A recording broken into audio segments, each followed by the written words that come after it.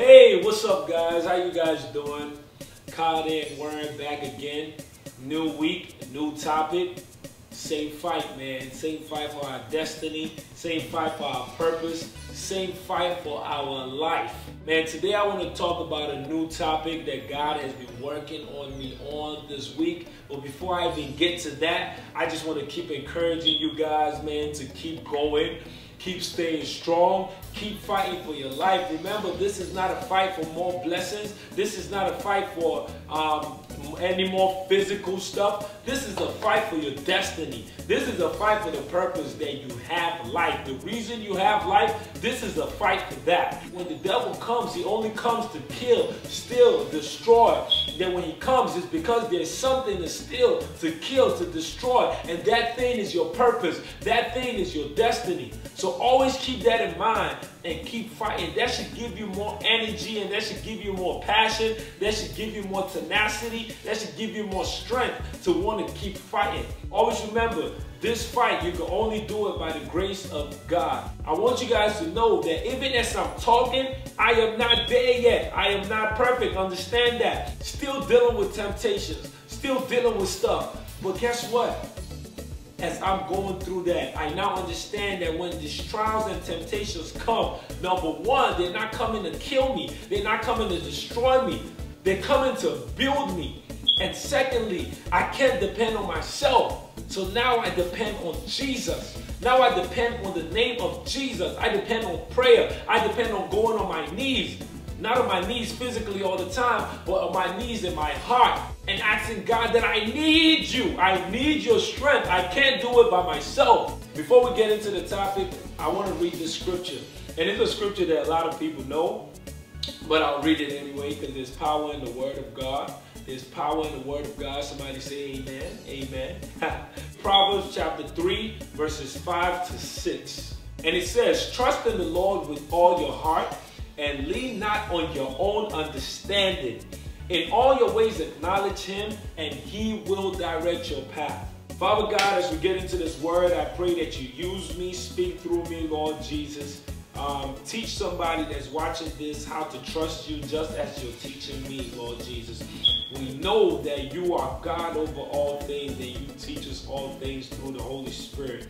So we honor and bless your holy name. In Jesus' name we pray. Amen. Lean not on your own understanding. Now, I don't know about you guys, but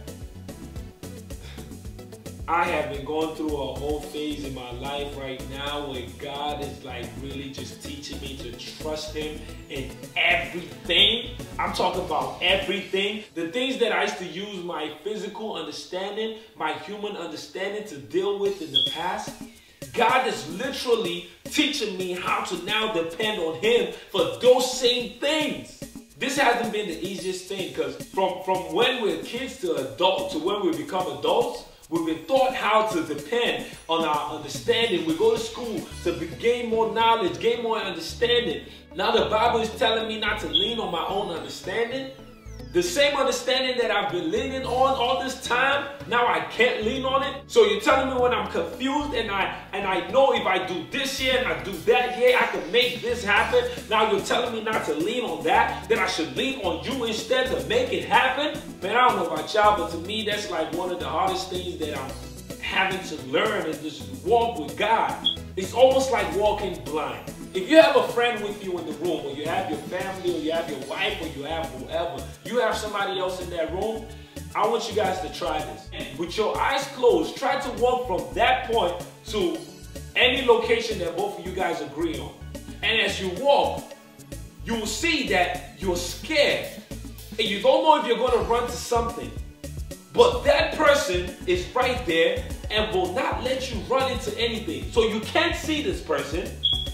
You can't with your physical ears hear this person. You can't touch this person, but you know they're there. And when you start walking, and you almost run into something and then they turn you, and you feel that. Now at this point, you start to trust them even more. And then you keep going and you almost run into something and then they turn you again, and you feel them turn you. You trust them even more until you get to your destination. That's how it is with God. It's almost like walking blind. And as you go, trust in Him. You don't see Him with your physical eyes. You don't hear Him with your physical ears. Sometimes you can't touch Him with your hands, but you know He is there at all times. Because He told us that His thoughts for us are good and not evil. He will not let you harm yourself. In all your ways, acknowledge Him and He will direct your path. How do we acknowledge God in prayer? It's as simple as just praying before you do anything. Yes, I don't understand. Yes, it's confusing, but I trust you that you will do it. And I promise you, man, He will continue to guide you. He will continue to lead you. See, because we're physical humans, it's so hard to trust something we don't see. But the Bible says without faith it's impossible to please God. And faith is seeing those things that's not as though they were. So you gotta see God. Even though you don't see Him physically, you gotta see Him like He is right there. You trust God by faith. Even though you don't understand what your next step is going to be, even though you don't understand what your next move is, you just know that God is not going to let you harm yourself. Everything is working out for your good. Man, this is one of those messages that only God can reveal it to you. And He can only teach you by examples. He's only going to teach you by training you on trust. He's going to start from the little things and then take you to another level and take you to another level that when you remember of how you trusted Him in the past and He brought you to where you are now, you could trust Him even more. That's how it works. This thing is not magic. This thing doesn't happen overnight. It's a gradual process. And that's what makes us tougher. That's what makes us overcome even more in the future. So learn to trust God, man. Learn to trust God. Learn to just depend on Him. Learn to depend on Him and believe that He will make it happen. It's not easy, but it's worth it. Thank you guys for watching, man. Continue to trust God. Continue to trust God in all your ways. It's Kayode. I'm doing the same. I'm trusting Him in all my ways. Have a good week. Have a blessed week.